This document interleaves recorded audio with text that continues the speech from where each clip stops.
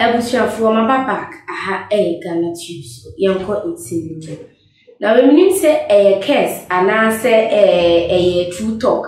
and a fact because sometimes some of the comments in for here I was so analyzing ye. Now say curse and I say fact.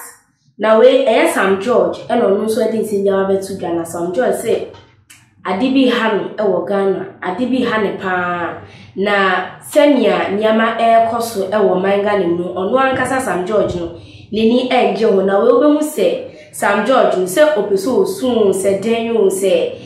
ade no wo se akone square pa nya senketwa na busianfo ye komo se Ghana mampenyi se bi nyankwo se enka na Ghana mampenyi mampenyi ani trimu ye den pa mampenyi trimu ye den esan se nyama bebre akoso ewo my Ghana mu ewo se anka by this time mampenyi bi na no akasa wo ho ana mampenyi aka bibi afa ho enso mampenyi besi nne onka hwe emfa sansam nti onim se we trimodin ana se wa sheda na oye na utie Sam George enu nsem eni ne okenyi na osi ono onka nto se Ghana mampenyi fi so di Ghana fa bro na 2024 be we ya wapeni be bia afa na so ade a oye no nka hu se ne children any great children ebenya hu nsunsu anso esa so say violence no ai free mampenyi ho eba no violence bia hu nsunsu anso mampenyi ne mba ne nananom nyina enso ebe Philip pa say wa Ghana for Philippine na Yesu ono Sam George sometimes so see otimi so all do ye MP na so the kind of pain na ye feel as o my Ghana mampenyi bu neni egu so na onka ho hwe na onya ho hwe besi nne no mampenyi enye de ehu se our generation ewo nechi na sa generation so ebe feel sa pain na o se o hwe abatu e course ewo ayawaso west wogon ho a nkofo fe mu hwero mo nkwa till now mampenyi bi na no nka hwe ewo sansem ho o hwe 2020 election nso a enkofo be se 8 bi ehwero mo nkwa eno so mampenyi bi na no nka hwe enche enkofo yi a o makọ baby o mebusiafo ale na mampenyi trimu den sa violence we die mampenyi is too much from him enti se mampenyi feel say oba be for me violence wo my Ghana mu na wape be di niti afade a enyo nke hu se owo nananom ewechi omuso omo be banaza ne nananom ne mba no enso be face the same consequences of onu mampenyi ne violence nti oni ebisa say we dia say Sam George can say mampenyi because utie o say adena ahye niye pa na utie tifisem na o say the pain we feel from Akufado's violence his children and their grandchildren will feel it and their brofuno so when what shegu home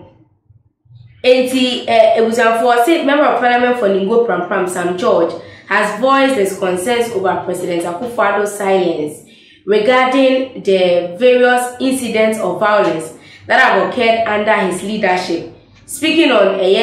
one show, Sam George highlighted the president's failure to address the killing of 8 Ghanaians during the 2020 elections and the lack of compensation for victims of the Ayawaso West Wogon violence after 5 years. Ente busianfo enoa ena Sam George Awabetudra enti o se asemo keni na ne se mampenyi abuneni egu nsem no so na waye no se nia ekoso no ono ohun ye after 5 years enkofo Ayawaso West will go by election na ekoso enkofo show monkwa the president hasn't said anything about it after so okwa 2020 election na ye no asana mampenyi ewini eno so enkofo femu show monkwa ni nyina no Ghana mampenyi aye no ho se onte na waye din ewo ho na Sam George ensem no so okan nyina ne se Ghana for bebre na e de omo consent eba mampenyi ho kan nsem e de ama Ghana mampenyi enso mampenyi entie emu bia efutu Ghana for etu mampenyi no Ghana mampenyi entie dia Ghana for beke bia ebeti se nia nsem eba ye se mampenyi aka se yempam Ghana for ka se yempam ye finance minister Kenuforiata se onu ne nam no so ama oman no sika sem no ayebasa economy no ayedie ewo ho ene ebisi basa nyina no sanse mo nyina ye sem bia mampenyi na nke wo se ye democratic world ye democratic world a yes ye practice democracy no anka Ghana for bebre na to the extent say or no any party members, NPP members, and so about Montin, a press conference concerning the same issue. But at the end of the day, no, Mampenya and who say on tier in same way, and is still nano. Keno Foriata is still the finance minister of Ghana. In Joshua Bisa say, Addo we Mampenyi yana. Now they so crowd sending Nico Chemu Abrana cause base Mampenyi the government ne wadodo enutiama economy nangasi huso and I see Mampenyi merge some of the ministries. A bit is a ministry of communication and information. Communication information difference when the womb. And I guess Mampenyi merge these two ministries so till date and Mampenyi beka say or yes I change this need and answer or merge so two ministries need there as ni nano Mampenyi I know say until 4 and why the wejai emasa ministries no cause operate differently. It's when you na ya de bia Mampenyi amagana for earthly the pains in it. It is a Mampenyi na I adwin so no obeko scot free dia obwa na ne chimba eba be safa ewo sa same pa na latest one from Sam George to the president ne say GRA boss no ne mre etwim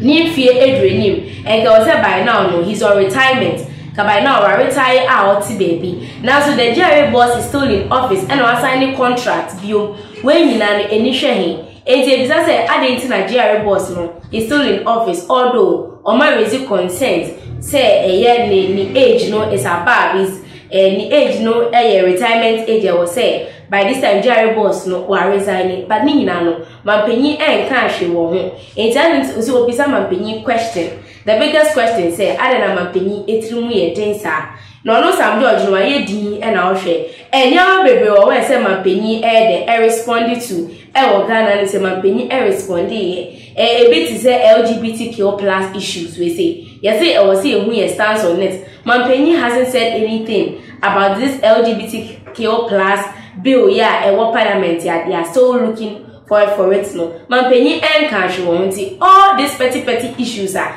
also America Mampenyi has been silent over no Nina Eyana. So this is a concern from Sam George or no and all cats and Semunina. Now also Mampenyi pass or say Mampenyi sorry no ye baby manu go baby and can't Ghana for sana and can't for say side nipa no anto aba and farmer or no ne government into enya dia impuntu juma because we eba na sana ebe ho no ankasa na ban no in 2024 abatu yi no ebe ha ne yie pa into Sam George edin sem aide ababetu dwa ebusiafo we de yenye quick analysis on Sam George ni issue how the ababetu abotin concerning Mampenyi. Say Mampenyi is making us face a lot of violence and and the children will also face those violence. No, it was avoided to say sana etiana for comments no ebremi.